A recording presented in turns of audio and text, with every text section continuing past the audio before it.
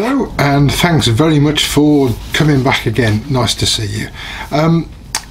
Today's video is going to be another one of our cutlery kits. We've already got cutlery sets, long handled teaspoons, a whole variety, pizza cutters, cheese, knife set, lots and lots of things.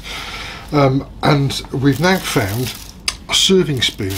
So we've got some more metal goodness here, and we rather like these. They're quite a size. If I hold my hand there, that'll give you an idea of the kind of size that they are. They are stainless steel, they are mirror polished, they're really quite nice. There we go. If I hold it that way, you might be able to see slightly better. You might even catch a glimpse of the camera, who knows? I'm not quite sure what that'll appear like. I can't see the screen very well from here. Right, one of those. It also comes with a little ferrule. It is quite small, it's 8.5mm. I'm not going to show you that in detail because I'm going to drop it. And it also comes with one of our stainless steel end caps like so. The idea being with these parts that this will be a turn between centres project. It doesn't have to be, you don't have to use the end cap if you don't want to, but it just makes it a lot easier. So the first thing I'm going to do, apart from having got some wood ready, which I'm not entirely sure what it is, I think it's sycamore, and I'll tell you about the size of that in a minute. The first thing I'm going to do is to measure the parts on here. Now I'm doing this not to tell you what the measurements are, but really to show you, because specifications do change. When I'm doing this video now, this might be 6mm. In 18 months time we might have a different model of this and it might be 5.5mm or 6.5mm. My message basically is we can't do a video every time we have a slight specification change, so get your kit and your calipers or whatever measuring tool it is you've got and measure it before you cut. It is 3.8mm, so that means we're going to need a 4mm hole to slot that into. It's quite a nice long tang on this one. If I hold it back up there, you'll see how long the tang is. Quite nice and long, and it needs to be a fair size handle because it's a fair size spoon. It's not a tablespoon, it's much bigger than a tablespoon, which is why we call it a serving spoon. The end cap, again, I'm going to measure that. This one, it should be 5mm. It's 4.91, so 5mm hole should be right. So we're going, I've forgotten already, what was this one?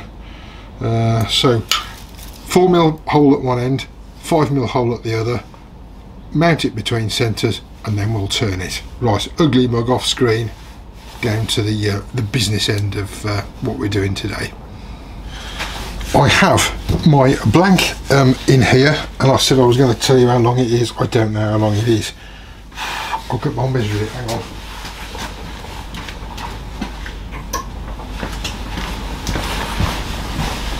Organised as always. It's about 125mm long.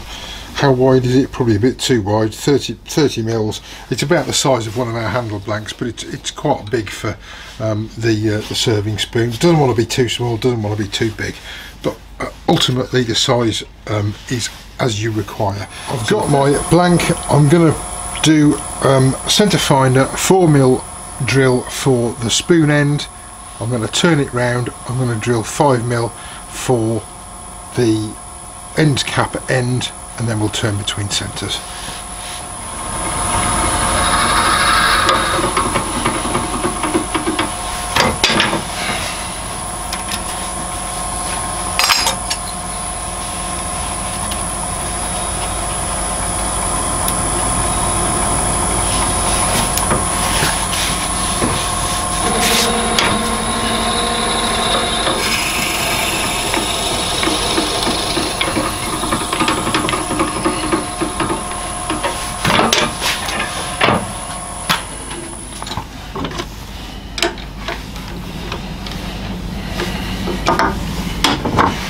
So now what we have, bear with me while I go and get me bits.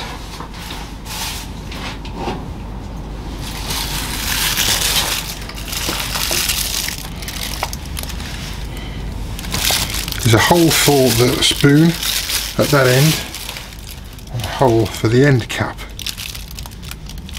at that end. There we go, job's finished. Well, not quite, we'll do the fun bit of turning now. I have my dead centre at this end, I have a live centre at this end, and now we're just going to turn it to whatever size we want. As I said, the ferrule on the spoon end is 8.5mm, but you don't have to get right down to 8.5mm, you can just curve it down. I'm just going to do that now, just turn a basic handle shape, and then we'll look at putting it all together.